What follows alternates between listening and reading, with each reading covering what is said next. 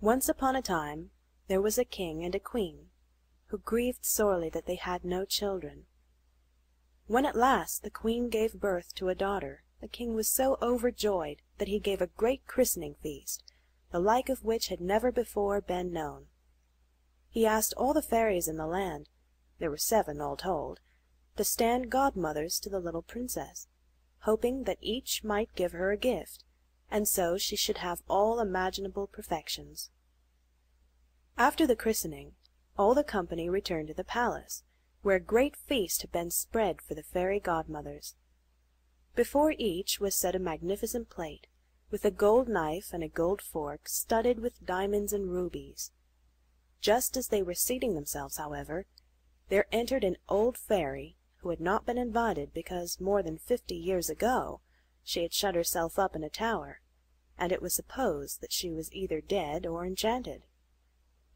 The king ordered a cover to be laid for her, but it could not be a massive gold one like the others, for only 7 had been ordered made. The old fairy thought herself ill-used and muttered between her teeth. One of the young fairies, overhearing her, and fancying she might work some mischief to the little baby, went and hid herself behind the hangings in the hall, so as to be able to have the last word and undo any harm the old fairy might wish to work. The fairies now began to endow the princess. The youngest, for her gift, decreed that she should be the most beautiful person in the world. The next, that she should have the mind of an angel. The third, that she should be perfectly graceful. The fourth, that she should dance admirably well. The fifth, that she should sing like a nightingale. The sixth, that she should play charmingly upon every musical instrument. The turn of the old fairy had now come, and she declared, while her head shook with malice, that the princess should pierce her hand with a spindle and die of the wound. This dreadful fate threw all the company into tears of dismay, when the young fairy, who had hidden herself, came forward and said, "Be of good cheer, king and queen, your daughter shall not so die. It is true I cannot entirely undo what my elder has done. The princess will pierce her hand with a spindle, but instead of dying, she will only fall into a deep sleep. The sleep will last 100 years, and at the end of that time a king's son will come to wake her." The king, in hopes of preventing what the old fairy had foretold, immediately issued an edict by which he forbade all persons in his dominion from spinning or even having spindles in their houses under pain of instant death. Now 15 years after the princess was born, she was with the king and queen at one of their castles, and as she was running about by herself, she came to a little chamber at the top of a tower, and there sat an honest old woman spinning, for she had never heard of the king's edict. "What are you doing?" asked the princess. "I am spinning, my fair child," said the old woman, who did not know her. "How pretty it is!" exclaimed the princess. "How do you do it? Give it to me that I may see if I can do it." She had no sooner taken up the spindle than, being hasty and careless, she pierced her hand with the point of it, and fainted away. The old woman, in great alarm, called for help. People came running in from all sides. They threw water in the princess's face, and did all they could to restore her, but nothing would bring her to. The king, who had heard the noise and confusion, came up also, and remembering what the fairy had said, he had the princess carried to the finest apartment, and laid upon a richly embroidered bed. She lay there in all her loveliness, for the swoon had not made her pale. Her lips were cherry ripe, and her cheeks ruddy and fair. Her eyes were closed, but they could hear her breathing quietly. She could not be dead. The king looked sorrowfully upon her.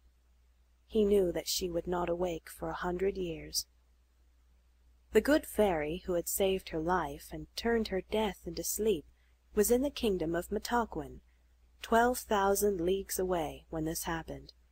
but she learned of it from a dwarf who had a pair of 7-league boots, and instantly set out for the castle, where she arrived in an hour, drawn by dragons in a fiery chariot. The king came forward to receive her, and showed his grief.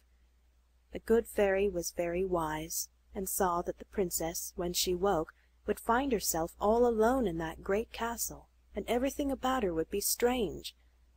So this is what she did. She touched with her wand everybody that was in the castle, except the king and queen. She touched the governesses, maids of honor, women of the bedchamber, gentlemen, officers, stewards, cooks, scullions, boys, guards, porters, pages, footmen. She touched the horses in the stable with their grooms, the great mastiffs in the courtyard, and even little Poost, the tiny lapdog of the princess, that was on the bed beside her. As soon as she had touched them, they all fell asleep, not to wake again until the time arrived for their mistress to do so, when they would be ready to wait upon her. Even the spits before the fire, laden with partridges and pheasants, went to sleep, and the fire itself went to sleep also. It was the work of a moment. The king and queen kissed their daughter farewell, and left the castle, issuing a proclamation that no person whatsoever was to approach it. That was needless, for in a quarter of an hour there had grown up about it a wood so thick and filled with thorns that nothing could get at the castle, and the castle top itself could only be seen from a great distance. 100 years went by, and the kingdom was in the hands of another royal family. The son of the king was hunting one day, when he discovered the towers of the castle above the tops of the trees, and asked what castle that was. All manner of answers were given to him. One said it was an enchanted castle, another that witches lived there, but most believed that it was occupied by a great ogre, which carried thither all the children he could catch and ate them up one at a time, for nobody could get at him through the wood. The prince did not know what to believe, when finally an old peasant said, "Prince, it is more than 50 years since I heard my father say that there was in that castle the most beautiful princess that ever was seen, that she was to sleep for 100 years, and to be awakened at last by the king's son, who was to marry her." The young prince at these words felt himself on fire. He had not a moment's doubt that he was destined to this great adventure, and full of ardor he determined at once to set out for the castle. Scarcely had he come to the wood, when all the trees and thorns which had made such an impenetrable thicket opened on one side and the other to offer him a path. He walked toward the castle, which appeared now at the end of a long avenue, but when he turned to look for his followers, not one was to be seen. The woods had closed instantly upon him as he had passed through.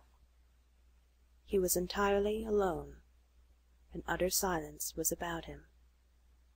He entered a large forecourt and stood still with amazement and awe. On every side were stretched the bodies of men and animals apparently lifeless, but the faces of the men were rosy, and the goblets by them had a few drops of wine left.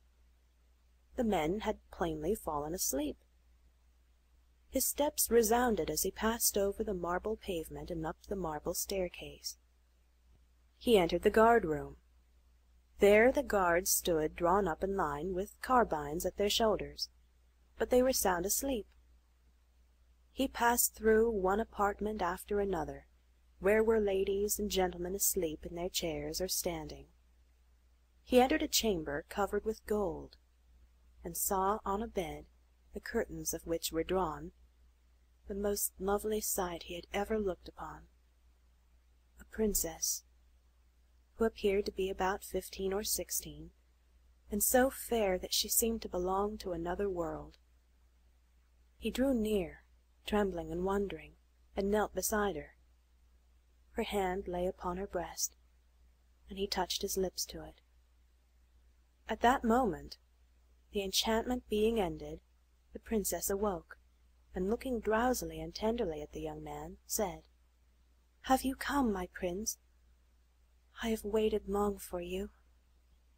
The prince was overjoyed at the words, and at the tender voice and look, and scarcely knew how to speak. But he managed to assure her of his love, and they soon forgot all else as they talked and talked. They talked for 4 hours, and had not then said half that was in their heads to say. Meanwhile all the rest of the people in the castle had been awakened at the same moment as the princess, and they were now extremely hungry. The lady-in-waiting became very impatient, and at length announced to the princess that they all waited for her. Then the prince took the princess by the hand. She was dressed in great splendor, but he did not hint that she looked as he had seen pictures of his great-grandmother look. He thought her all the more charming for that. They passed into a hall of mirrors, where they supped, attended by the officers of the princess. The violins and hautboys played old but excellent pieces of music, and after supper, to lose no time, the grand almoner married the royal lovers in the chapel of the castle.